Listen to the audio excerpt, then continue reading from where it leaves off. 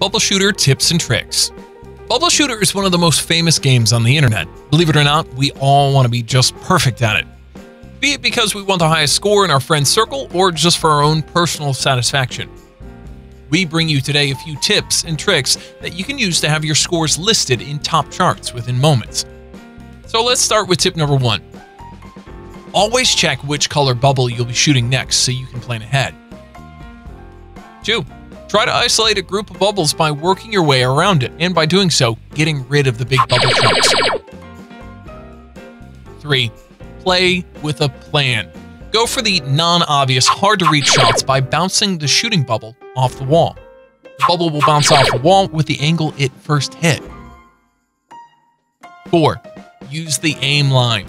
Take an extra second before releasing the shot to carefully aim and plan your shot. 5. Pay attention to how deep the bubble can reach and try to shoot for deeper places.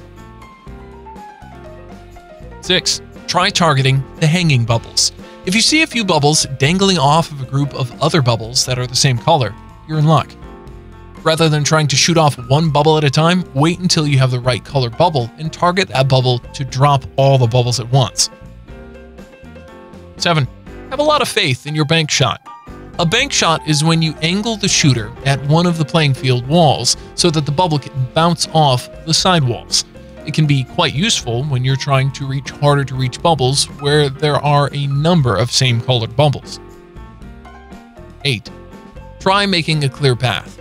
Don't worry about the smaller groups of bubbles. Go for the larger ones and drop the smaller bubbles when you clear the bigger groups. 9. Plan your color bubbles. You can see what color the bubble will be next at the top of the screen.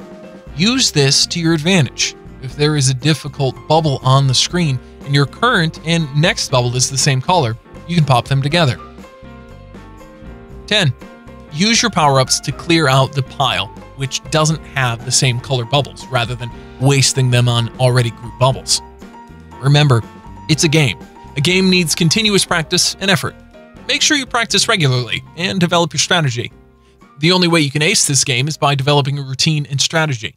Share with us your highest score in the comments section down below. If you like the video, hit the like button and don't forget to subscribe to our YouTube channel.